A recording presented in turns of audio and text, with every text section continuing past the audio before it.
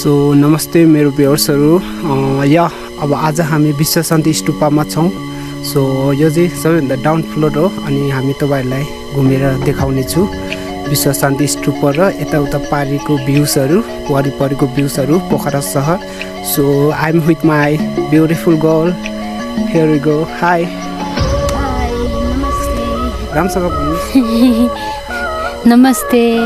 So उहाँले पनि नमस्ते भन्नुभएको छ तपाईहरुलाई।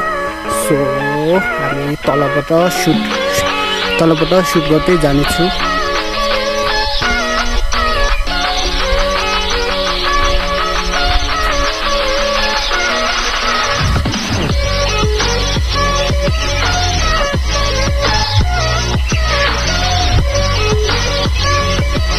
सो फेवातालको स्टार्टिङ देखिरहेको छ यहाँबाट। त्यो पानी साइड हो।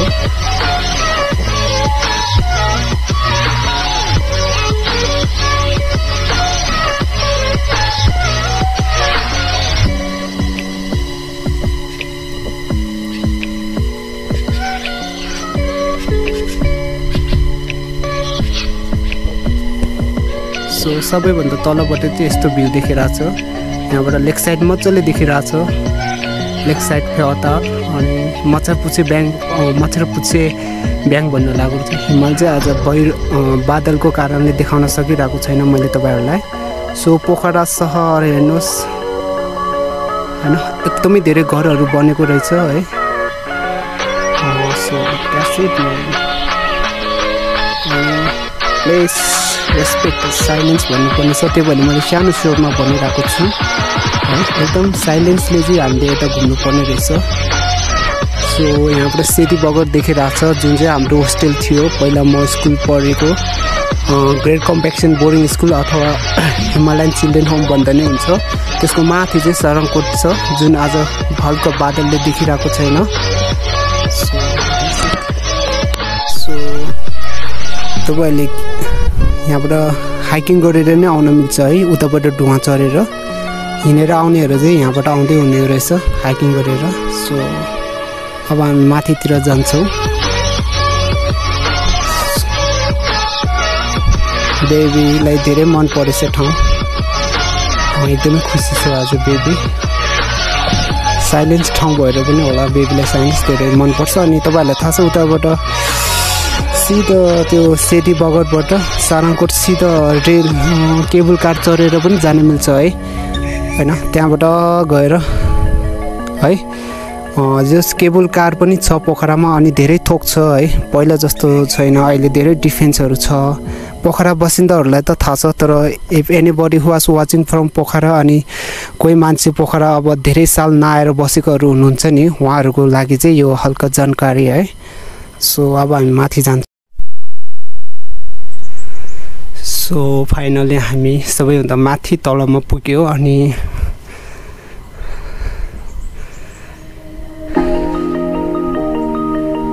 सो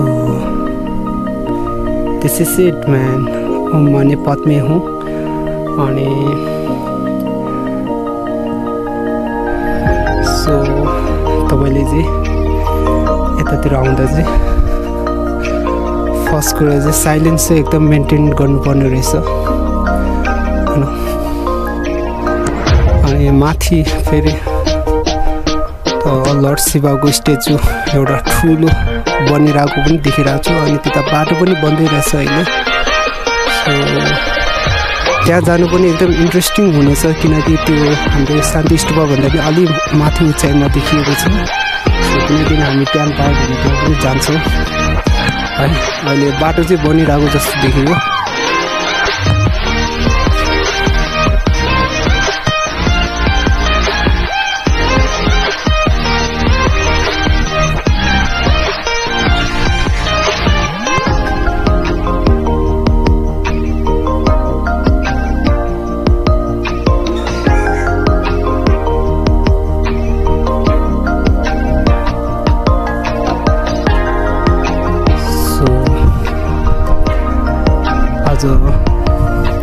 नत्र त्यहाँ माछापुच्छे हिमाल पनि डङरङले ठरेको मजाले देखिन्छ यहाँबाट है।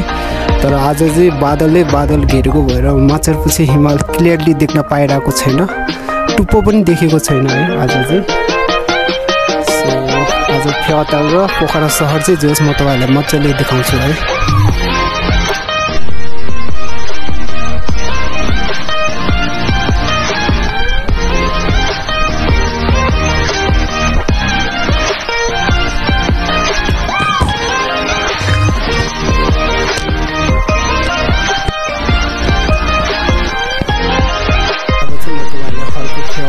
पोखरा सिटीको भ्यू देखाउँछु।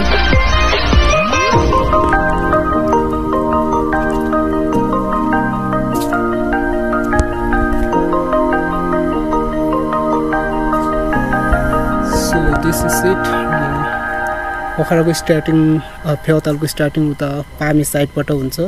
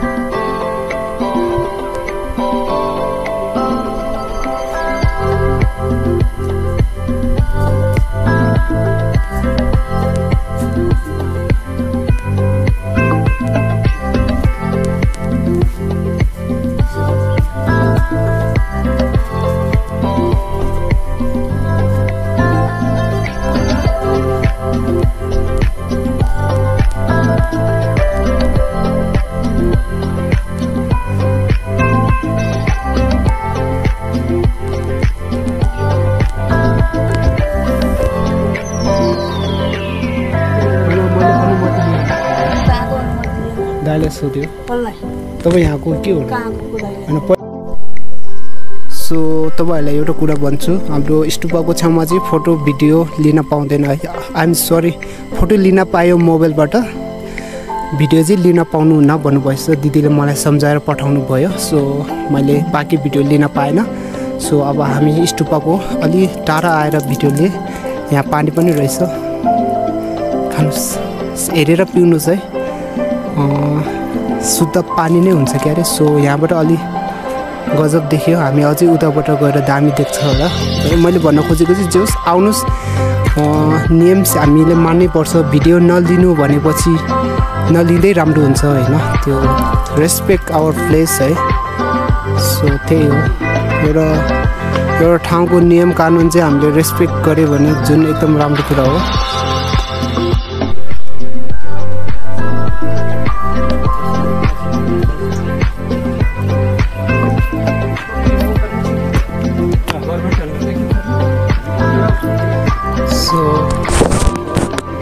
Lot of tourists also coming here from India, which is very good things. Namaste bhaiya,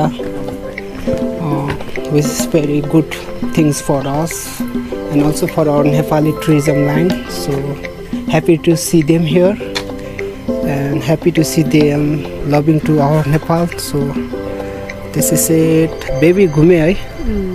कस्तो लाग्यो? दामी शान्त हो। फेरि आउनु मन छ? हो ल, फेरि आउनु मन छ रे बेबीलाई। सो अब जाम केही चिया खान्छौँ हामी। बेबी ऊ त्यो टपमा जाने है, चिया खाने, भ्यू हेर्ने होइन, हल्का एकछिन आराम गर्ने। अनि सो तपाईँहरूलाई नि कस्तो लागिरहेछ कमेन्ट गर्नु होला। अनि यता के छ, बस्नको लागि छ, camp fire, free wifi, peaceful mountain view, comfortable institute. I mean यहाँ होटल पनि रहेछ, piece dragon laws and फार्डन hotel भन्नेको छ। आयो भने बस्न पनि मिल्दो रहेछ है।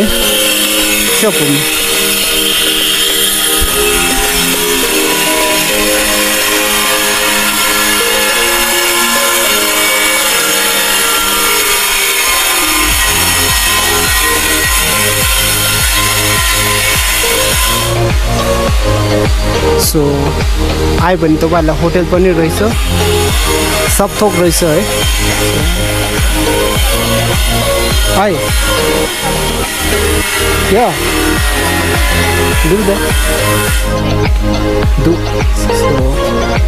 यहाँबाट फेवाताल भ्यू पनि धेरै राम्रो देखिरहेछ।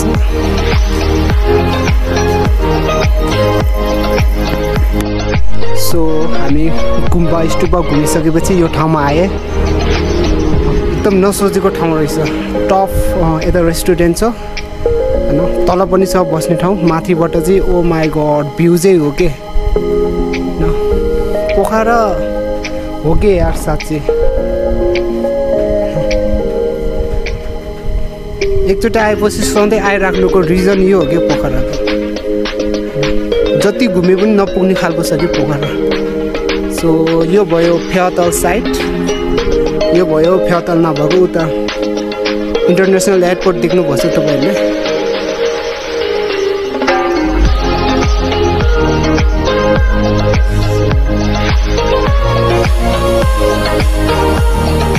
हल्का बनिरहेको रहेछ साउन्ड, तलतिर बनिरहेको छ।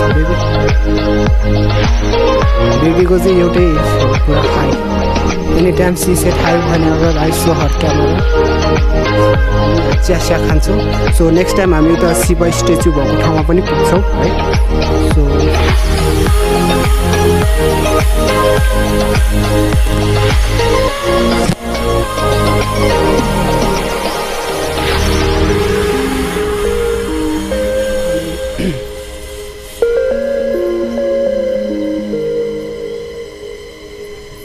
त मच्छरपछि हिमाल चाहिँ ढाकिरहेको छ बादलले, त्यही भएर हेर्न पाएन।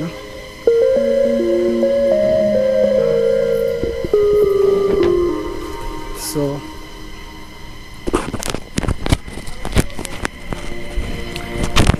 फेवातालको बारेमा हल्का हामी कुरा गर्छौँ है। फेवाताल मैले जाने बुझे अनुसार, मैले मेरो स्पेसली मलाई चाहिँ नयाँ नयाँ ठाउँहरूको बारेमा चाहिँ धेरै जस्तो स्कुल पढ्दादेखि नै मलाई समित साक्य उहाँ काठमाडौँबाट हुनुहुन्छ, मेरो फेभरेट टिचर, उहाँले चाहिँ भन्नुभएको थियो होइन। अनि उहाँको कुराहरू, उहाँकै त्यो एक किसिमको एउटा टिचर मात्र नभएर एउटा साथी सम्मान अनि एउटा गार्जेन सम्मान, एउटा जुन व्यवहार गर्थे त्यही व्यवहारले नै म आज धेरै फ्रेङ्कली एक्टिभ, ममा एउटा आत्मविश्वास जागेको पनि हो।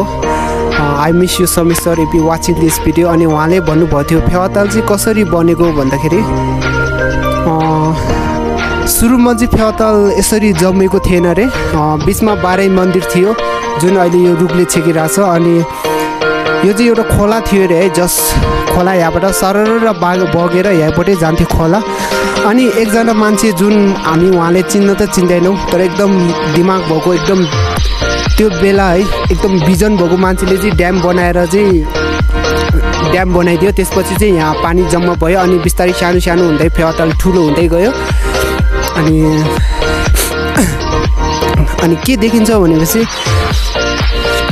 मेरो सरले भन्ने अनुसार होला त्यो बेला धेरै झगडा, धेरै क्राइसिसहरू पनि भयो होला होइन। किन यो ठाउँमा त धेरैको जग्गा थियो, धेरैको खेतीपाती गरिरहेको थियो। अनि अचानक एकजनाले ड्याम बनेर तल बनाउँछु भनेपछि त उनीहरूको त जग्गा सग्गा जाने भयो होइन। त्यही कारणले धेरैले आन्दोलन पनि गर्यो होला, धेरैले के नाना थरी धेरै समस्याहरू आयो होला। तर उहाँले जसो तसो एकजनाबाटै सुरु भएको त हो नि, तर उहाँले धेरै बल गरेर चाहिँ जुन मान्छेले यो फेवाताल दियो त्यसको कारणले आज चाहिँ होइन फेवाताल छ। र फेवातालकै कारणले पोखरा एकदमै सुन्दर होइन, सुन्दर बनिरहेको छ, जुन कारणले टुरिज्मलाई पनि एकदम यो फेवातालकै कारणले एकदम एट्र्याक्ट पनि गरिरहेको छ। र फेवाताल पोखरा जति राम्रो हुन्छ, जति डेभलप भएको छ त्यति फेवातालको पनि उत्तिकै एउटा हात छ होइन। यो फेवाताल बिना सायद पोखरा यति सोचे जस्तो राम्रो कहिले हुन्थेन पनि। र यस्तो हो क्या कुरा भनेको, एउटा मान्छेले चाहिँ यति चेन्जेस ल्याउँछ कि एउटा भिजन भएको मान्छे, एउटा दिमाग भएको मान्छेले चाहिँ होइन त्यो ड्याम बनाएर अनि फेवाताल जमाएर होइन अहिले सबैले फाइदा भएछ नि त, वरिपरि सबैले होइन, जुन चाहिँ एकदम राम्रो कुरा हो है। अनि अझै धेरै कुराहरू छ पोखरामा होइन। अब अझै योभन्दा धेरै पपुलेसन अब नबढे हुन्थ्यो जस्तो लाग्छ जङ्गलहरू अब जति मासिसक्यो अब योभन्दा धेरै नमासिए कति राम्रो हुन्थ्यो जस्तो लाग्छ अब जे छ यतिमा चाहिँ एकदम ठिक छ कि अहिले चाहिँ अब योभन्दा धेरै बढी भयो भने चाहिँ पल्युसन धेरै हुने अनि लाइक काठमाडौँ जस्तै एकदम अनम्यानेजमेन्ट हुने शङ्का छ जुन चाहिँ एकदम दुःखको कुरा हो अनि अहिलेको पोखरा चाहिँ एकदम ठिक छ योभन्दा धेरै चाहिँ पपुलेसन नबढोस् एकदम बढी पनि एकदम एउटा सिस्टमले गओस् होइन त्यही चाहिँ मेरो आश हो पोखराप्रति चाहिँ अनि मैले फेवातालको बारेमा भनिरहेँ साँच्चै कडा हो कि एउटा मान्छेको दिमाग है कुन चाहिँको सोच आयो होला कि ड्याम बनाउने र ताल बनाउने त्यो एकजना मान्छे सोच चाहिँ एकजनाको सुरु भयो पछि उसलाई सपोर्ट गर्नेहरू पनि होला साइडमा होइन तर त्यो फर्स्ट सुरुवात गर्ने यो फेवाताल यसरी ड्याम उता ड्याम चाहिँ यता ड्याम साइडमा छ यता ड्याम साइड यता पर्छ त्यो जुन मान्छेले त्यो सोच भिजन ल्यायो नि हो माई गड त्यो चाहिँ एकदमै दामी हो क्या सो यति भन्दै अनि हल्का इन्ड गर्नु पर्ला है भिडियो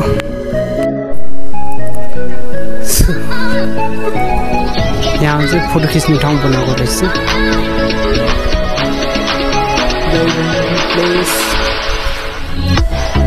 ठ्याक्क यहाँ बस्यो फोटो खिच्ने राम्रो रहेछ 10 रुपियाँ लाग्दो रहेछ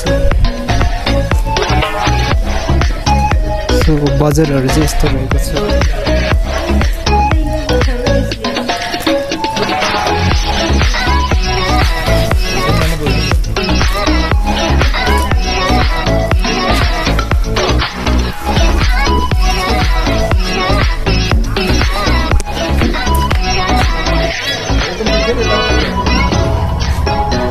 So this is the market. एकदम क्लासिक सामानहरू रहेछ मार्केटमा चाहिँ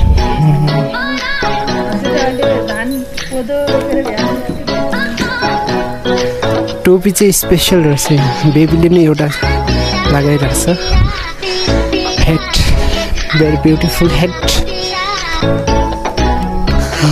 यहाँ अब हामी फर्किँदैछु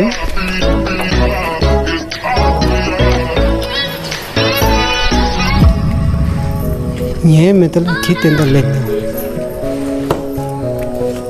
यहाँ आंसर है स्तूपा पुग्नु अघि चाहिँ सो शिवको स्ट्याचु भएको ठाउँमा चाहिँ यताबाट जानुपर्ने रहेछ है अनि बाटो फरक रहेछ गुम्बाबाट डाइरेक्ट यता शिवको स्ट्याचु भएको ठाउँमा जान अलि नमिल्ने रहेछ सो तपाईँले चाहिँ शिव स्ट्याचु जानले चाहिँ तलबाटै फेरि गाडी रुट रहेछ अनि त्यही हो अलिक फरक रहेछ बाटो भन्न खोजेको है त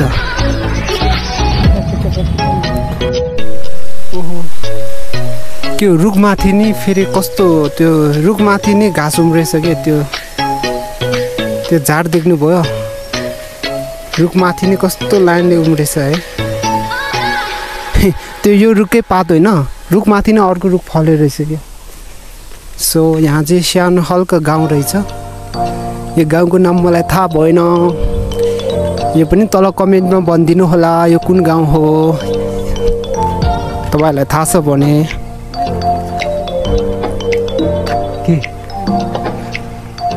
त्यहाँ माथि होटल रहेछ बस्न खानाको लागि है सो रोडहरू अहिले त राम्रो बनाइरहेछ फेरि कति वर्ष टिक्ने हो त्यो चाहिँ थाहा छैन 2-3 महिनापछि खाता खुल्नु हुने हो कि अब पर्मानेन्ट राम्रो बस्छ यो रोड त्यो चाहिँ म भन्न सकिनँ जस अहिले चाहिँ एकदम राम्रो छ है रोड ओके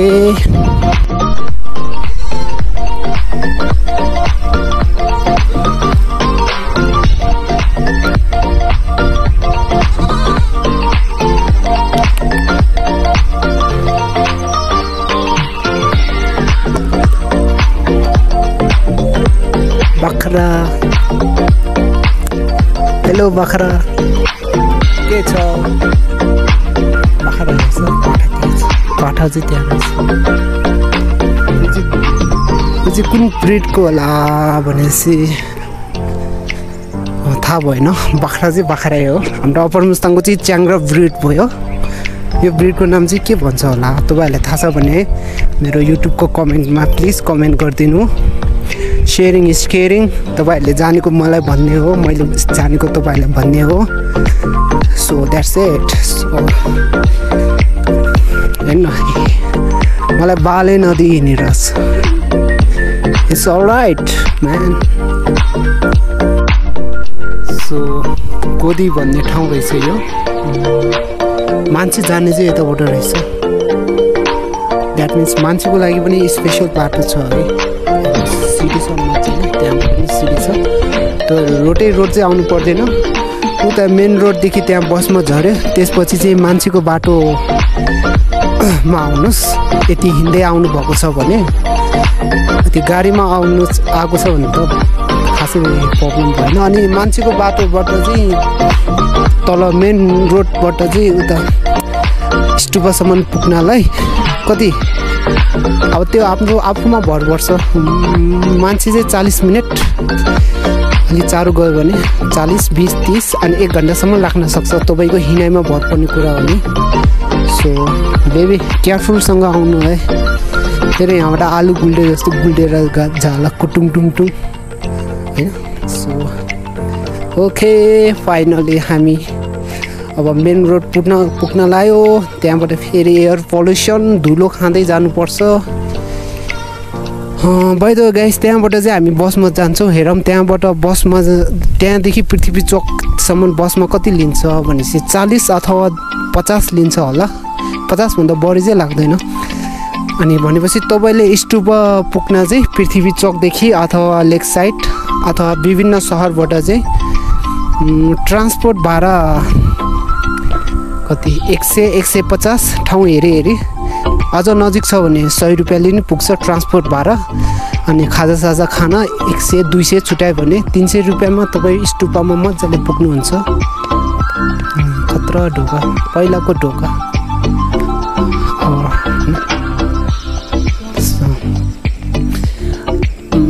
या सफा छ यार ओ माई गॉड कति सफा के फ्रेस हावा छ हैन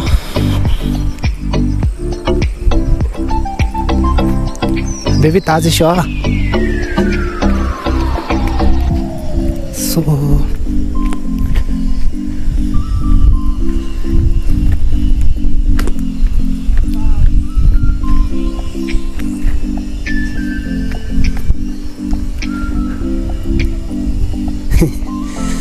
बेबीलाई चाहिँ जहिले नै शीतल हावा मनपर्छ क्या त तेरे छर क्याप्न त्यो पेसायद हो हजुर तर तपाईहरु हिँडेर आउँदाखेरि छाता रेनकोट चाहिँ लिएर आउनु है हामीले पनि ल्याएको छु किनकि रेनी सिजन हो रेनी सिजनमा पानी पर्ने फिक्स हुँदैन नि त अब आज हल्का पर्ला जस्तो छ पर्यो भने रेनकोट अनि छाता भयो भने तुरुन्त लाउन मिलिहाल्यो नि है अनि यो चाहिँ यो साइडबाट भयो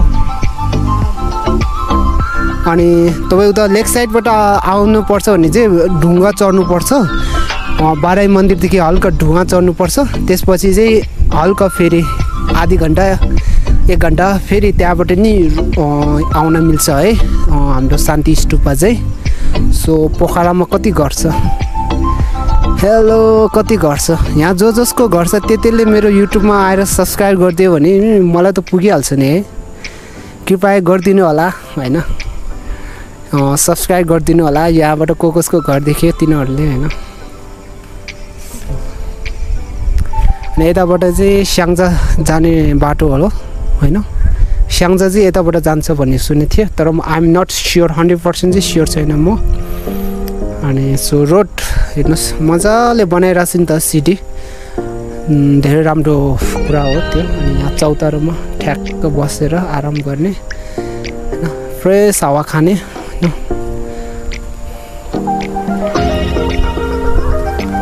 फ्रेस हावा खाँदै हुनुहुन्छ तपाईँ गुड ओके सो मान्छेको बाटो यस्तो छ सिडी यसरी सिडी चढेर आउनु पर्ने हुनेछ सो